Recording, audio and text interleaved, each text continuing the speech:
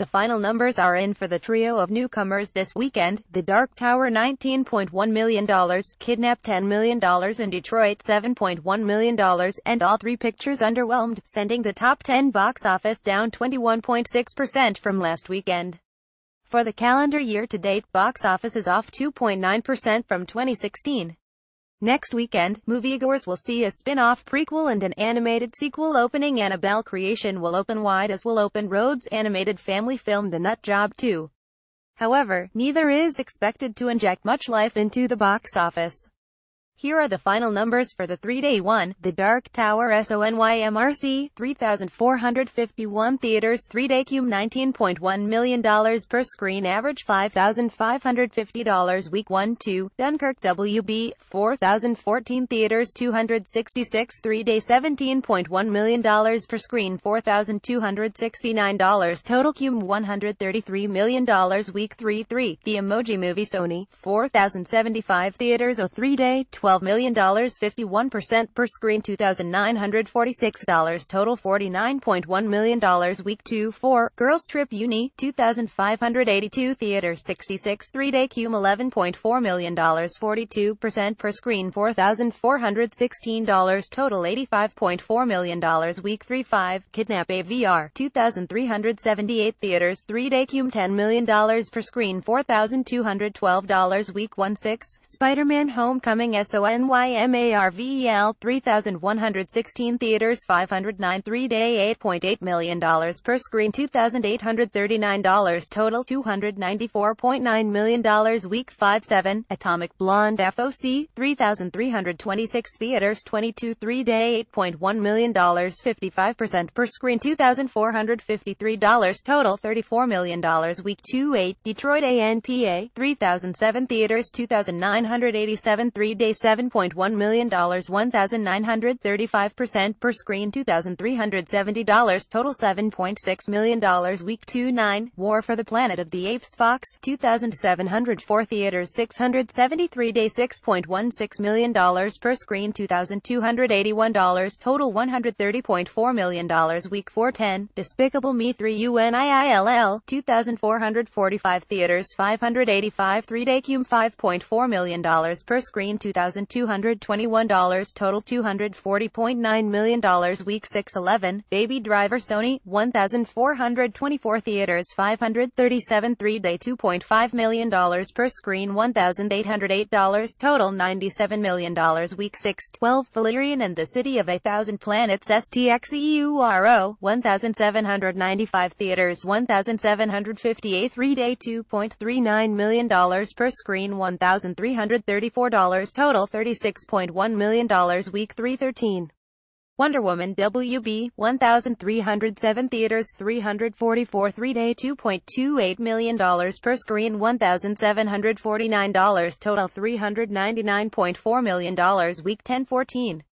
The Big Sick LGF, 1,005 theaters, 584 three-day, $2.1 million per screen, $2,512, total $33.9 million, week 7-15. Jab Harry Met Sejal IRF, 325 theaters, three-day, $1.28 million per screen, $4,588, total $1.28 million, week 1-16. An Inconvenient Sequel, Truth to Power, PAR, 180 theaters, 176 three-day, $961,000, 670% per screen, $5,340, total $1.1 million, week 2-17. Cars 3 Dis, 477 theaters, 384 three-day, $539,000 per screen, $1,132, total $147.6 million, week 8-18. Wolf Warrior 2 WLGO, 40 theaters, 13 three-day, $506,000, 131% per screen, $15,843, total $1.1 million, week 2-19. Guardians of the Galaxy, Volume 2 Dis, 68 theaters, three-day, $453,000 per screen, $1,801, total $388.3 million, week 14-20. Wish Upon BGP, 322 theaters, 216 three-day, $314,000 per screen, $912, total $13.7 million, week 7. Anita Bush reported Monday's final For the second weekend in a row, Sony figured out a way to work around the Rotten Tomatoes system to get a lackluster title to open. Last weekend, it was the Emoji Movie, which posted an okay $24.5 million in second place. This weekend, it's their media rights capital co-production The Dark Tower, which is taking number one with a modest take estimated at $19.5 million. Sony by no means can either film be considered a resounding victory. If they had been warmly embraced by critics and audiences, the sky would have been the limit at the box office. Dark Tower is based on fan favorite Stephen King's novel, and the translation from book to screen was never going to be exact due to the book's complexities and genre twisting. Some directors, writers, and studios like Bad Robot, Universal and Warner Brothers realized that. We analyzed earlier in the weekend whether Dark Tower would have just been better suited for television from the outset. Sony TV and MRC are already making good to fans with a planned TV version led by former Walking Dead showrunner Glenn Mazzara. In regards to the film version, there are low overall positive scores here on Comscore Screen Engine's post-track showing that 25 and the leading male demo both gave Dark Tower a 67% grade. The one positive takeaway here is that while other studios couldn't figure out financially how to construct Dark Tower, Sony and MRC did. Universal reportedly had the Ron Howard-directed version at $160 million and wisely opted not to make it. Sony and MRC saw how risky Dark Tower was in its genre mashup, which, by the way, never works at the BEO. Read Cowboys vs. Aliens, Abraham Lincoln Vampire Hunter, Pride and Prejudice and Zombies, and partnered $5,050 on this mid-range net $60 million budget. Dark Tower was an ambitious and bold undertaking made at the right price, said Sony's domestic distribution boss Adrian Smith this morning. There's also something to be said for gaming the Rotten Tomatoes system. Not every movie is built for critics, and in the old days, Middleborough Fair's box office fate wasn't dictated by reviewers. What's occurred in the social media age is a pack-rat reviewer tones where critics take their cues from their associates. This spills over onto Rotten Tomatoes, and a film lives or dies by this Roman Senate. Get Out, Baby Driver, and even now New Line Warner Brothers Annabelle Creation did something smart, in that they got their films before a select crop of people, garnered a great RT score, and then sold the pics on that. Also, Get Out and Baby Driver can speak for themselves. They were excellent movies, and rose to the top propelled by audience buzz. Gaming the Rotten Tomatoes system, you might say, call it what you will, but it's distribution's job to open a movie. In the case of Sony, they held back reviews as late as they could for Dark Tower and Emoji Movie and got them started so they could last the rest of the month. Again, not a wondrous result with Dark Tower, but here it sits in first place. Talk about an awful weekend at the BEO.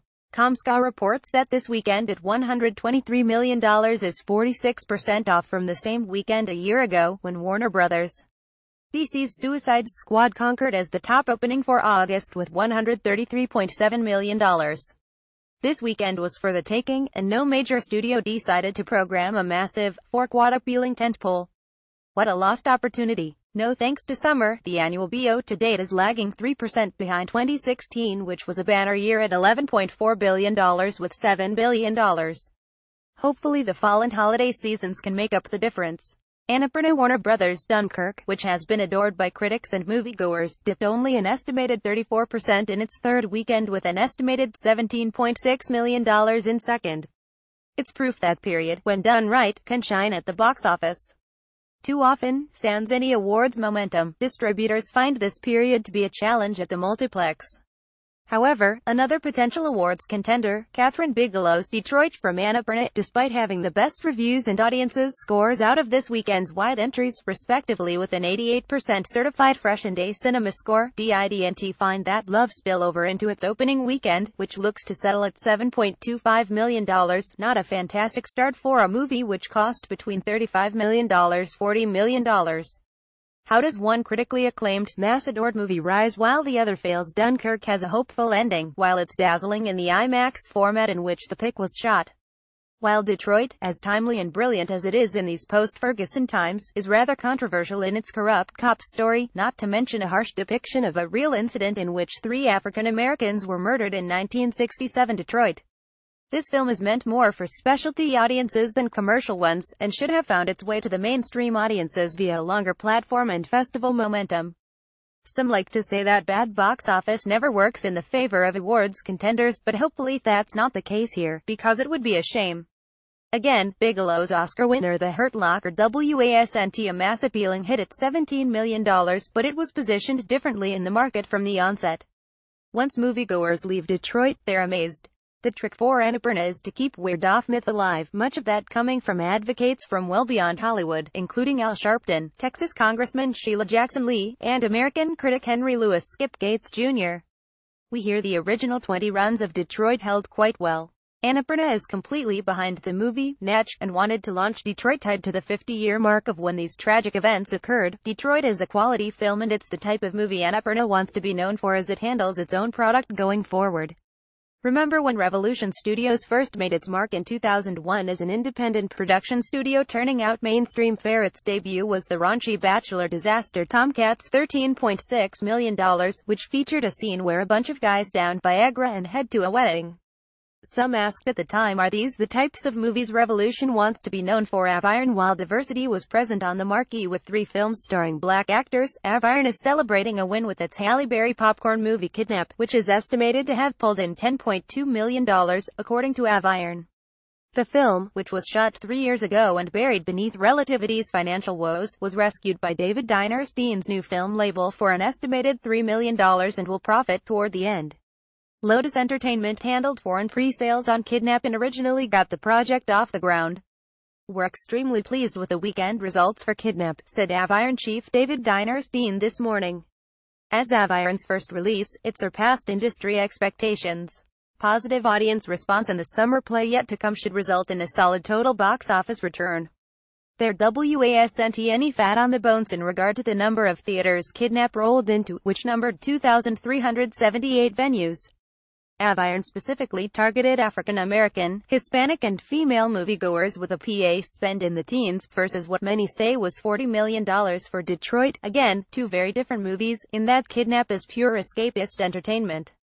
The pick played broad to Caucasians 46%, African Americans 25% and Hispanic audiences 22%.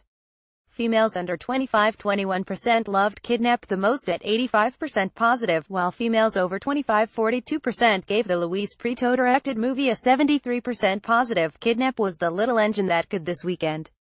Another feather in Aviron's cap this summer was that they handled the marketing on Entertainment Studios' $43.10 grossing genre sleeper 47 Meters Down. Weinstein Co. had a great start with the Taylor Sheridan thriller Wind River posting $41,000 per theater after 4 Los Angeles and New York runs minted a total 3-day of $164,000. See Brian Brooks' specialty box office report here. For previous Friday-Saturday update on box office, go here. The top 10 based on Sunday AM studio reported estimates for the weekend of August. 46 1. The Dark Tower SONYMRC, 3,451 theaters $7.7 million. Fry includes $1.8 million. Previews $6.75 million. Sat $5 million. Sun 3-day cum $19.5 million. Week 1-2. Dunkirk WB, 4,014 theaters $266.5 million. Fry $7.3 million. Sat $5.3 million. Sun 3-day cum $17.6 million. 34% total $133.60. MWK33. The Emoji Movie Sony, 4,075 theaters $3.9 million. Fry $4.9 million.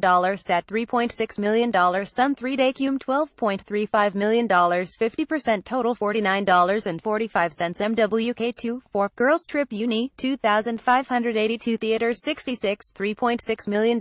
Fry $4.7 million.